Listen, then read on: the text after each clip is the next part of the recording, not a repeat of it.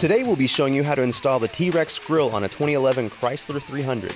The installation time will take about 30 minutes. First, remove the plastic pop clips along the top of the radiator cover. Using a plastic pry tool, pry between the radiator cover and the top edge of the bumper cover, and then remove the radiator cover.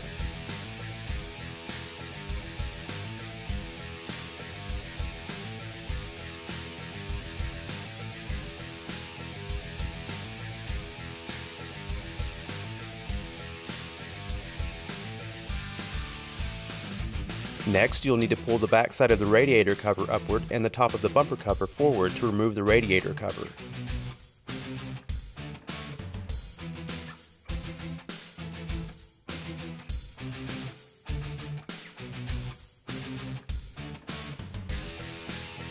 After that, remove the chrome trim from the factory grille by pulling forward on the corner with a pair of pliers.